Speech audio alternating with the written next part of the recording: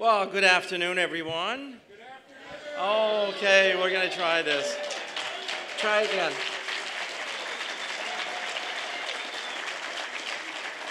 Good to be with all of you. Such a wonderful day to see our faculty, colleagues, students, alumni, friends, and supporters of our community here to celebrate, of course, this day at CMU. So happy to have you here. Tris and I are honored by your presence. Before I start, I was told that during this morning's ceremony, I had to just stick to the script. It's a formal ceremony. Yeah, Rebecca got the same thing as well.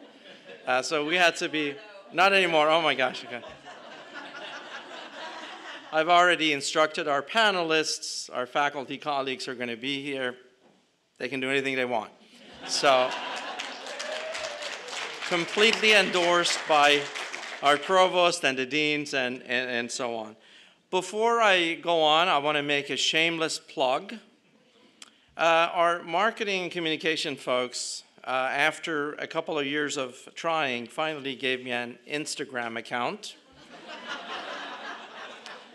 I am pretty sure they're already sorry they've done this, but hey, too late now. My Instagram account is at CMU Farnam, at CMU Farnam, and it's at CMU Farnam.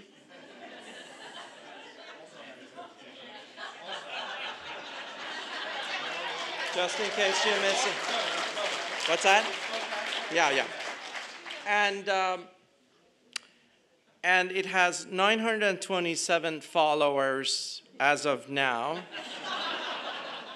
Most of them are bots, by the way. Yeah, I know. No, I personally checked each one of them. Just, I know who you are. Thank you. 1,000 is a milestone. I would really appreciate to get to 1,000 today.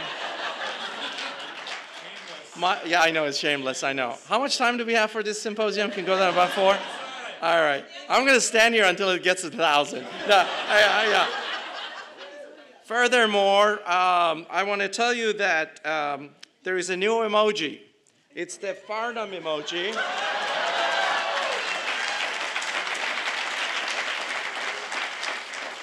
I tried to tell people it looks just like my brother who's here visiting. And they're insisting it actually looks like me. Go figure.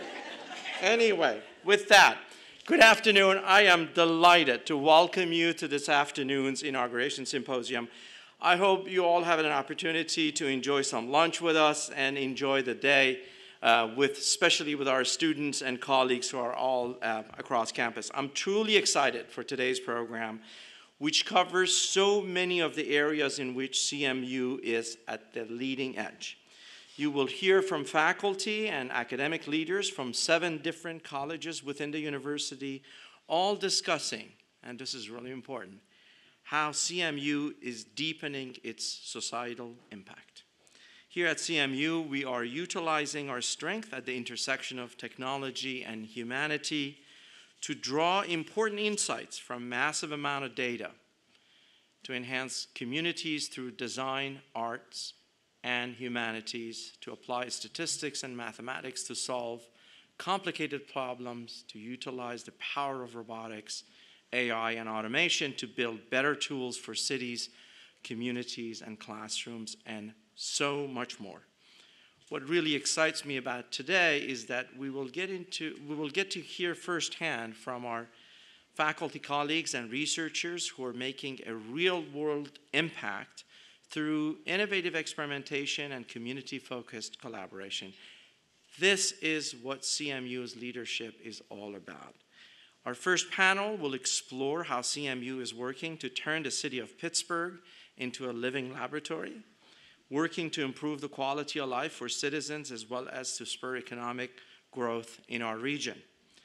This discussion will be led by our colleague, Marshall Lovett, who is Associate Vice Provost for Educational Innovation and Learning Analytics, Director of Everly Center for Teaching Excellence and Educational Innovation, and a teaching professor of psychology. After a short break, we will then celebrate CMU's impact more globally with a panel focused on how CMU is helping to solve major challenges facing our society around the world. That session will be led by Sarah Mendelson, Distinguished Service Professor of Public Policy and Head of Heinz College's program in Washington, D.C. I would like to invite our first panelist to take their seat at this stage as I turn the microphone to Marsha Lovett. So we're so lucky to have Marsha's leadership at Carnegie Mellon, who she's called the classroom space itself a living laboratory where teachers work, experiment, and adapt to understand how the students do their work best and how they learn best. Please join me in extending a warm welcome to Marsha and our first group of faculty panelists.